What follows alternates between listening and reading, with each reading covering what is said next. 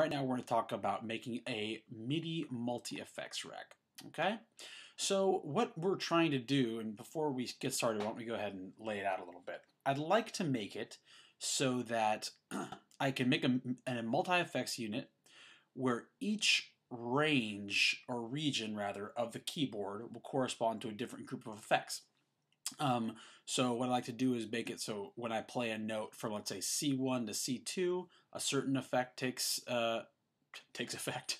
When I play from C2 to C3, a certain effect takes effect, and same thing C3 to C4. So what I want to do is be the effects to be divided up by the regions of the keyboard. So that's what we're trying to do right now. So let's go ahead and make a chain for each region that we'd like to do. So let's just say 3. Once again, you could do it as many as you want. Probably you can do 128 chains if you want, but let's keep it to 3 for right now.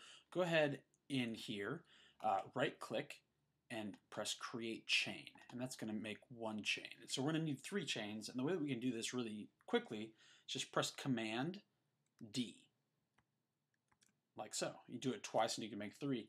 And if you wanted to make 128, like I said before, that'd probably be the best way to do it, because right clicking is takes a little bit more time.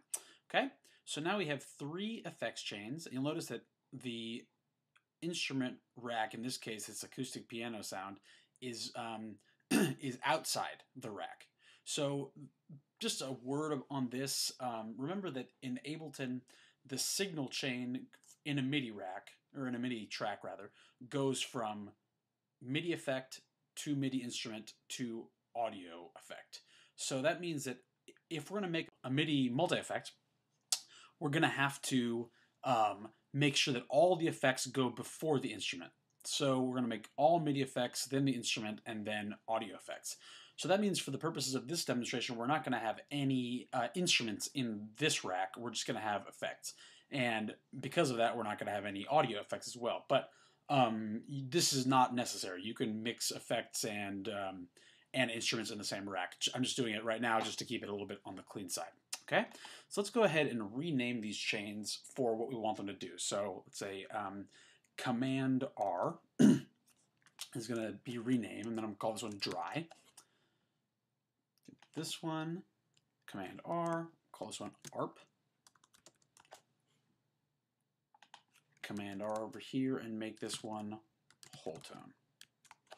Okay, and now that we have this all separated out, let's go ahead and drag those corresponding effects into those chains. So now that we have these 3 different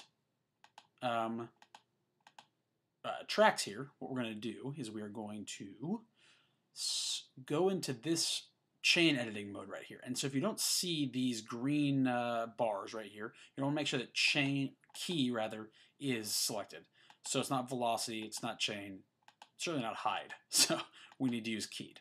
Okay, so what we said before is we want all of the notes from C1 to C2 to go into dry. So we'll go ahead and select this chain right here, like so, and I'm going to drag it down here. So basically this makes it so that the area, the region of the keyboard that corresponds to this green bar is going to enter this chain. So this is actually what allows you to funnel out different notes and just send different regions to each chain. Okay, so we're going to want to do this like so. And that will allow us, and we'll just make this one all the way up actually.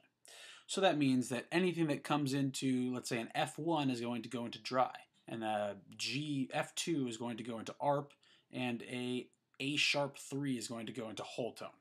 Okay, so this is pretty useful, and also what you should notice is that right at the top here, there's also this little bar, and what this allows us to do is actually taper it. So if we wanted to, there could be, let's say, some overlap between these guys, and then they would taper into one another. So if you played a C sharp 2, then it would go to both chains.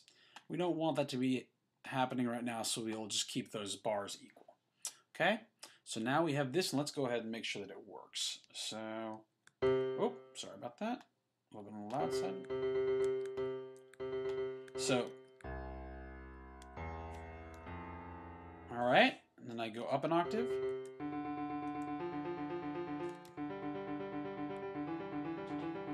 And if I go up another octave, oh, that was a little bit much, right?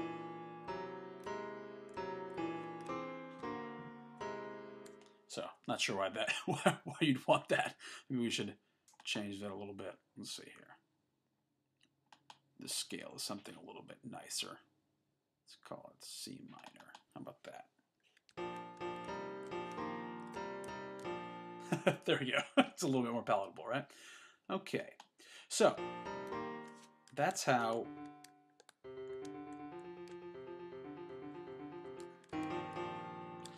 we can make a MIDI multi-effect rack spread across the regions of the keyboard. So that is all well and good, and I'm actually pretty happy with this. But sometimes you're not going to want, you're going to want to correct for it. So we basically have instituted a pitch difference between these regions because we've used these regions of the keyboard to divide between the different effects chains, but now that let's say the arpeggiator is always going to be an octave above the dry tone, and this part is always going to be 2 octaves above this, and that's not always going to work. Maybe you want them to all be the same tone. So what we're going to have to do is we're going to have to drop down the pitch after it's passed into this chain, if that makes any sense. So things go an octave up to get into the arpeggiator chain, and then we'll make them an octave down in order to bring them back in line with everything else. So let's go ahead and go to pitch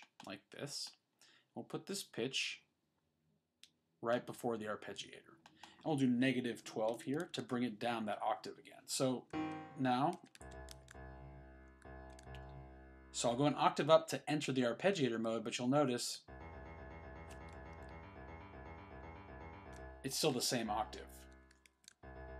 Even though on the keyboard here you can see it should be an octave up, since I've pitched it down, I'm not going to have that octave effect. And we'll do the same thing on this one, except that we'll drop it down 2 octaves to correct for the fact that this one is actually 2 octaves away from the dry signal.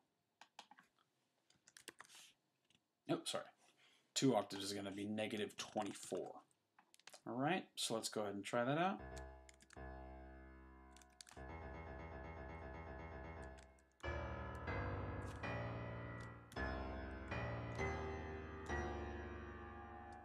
Okay, so now we've made a MIDI effects rack, a MIDI multi-effect rack, that is going to use the areas of the keyboard not so much for pitch difference, but mostly to determine which effect chain it goes into.